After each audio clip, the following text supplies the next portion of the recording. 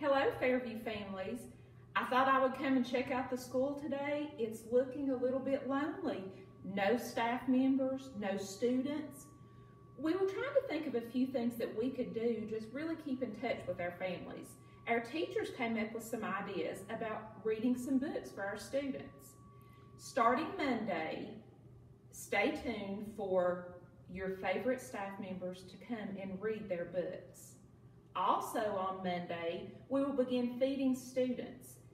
Buses will be running from 10 to 1, or you can come by the school from 10 to 1 and pick up a breakfast and lunch. Stay tuned.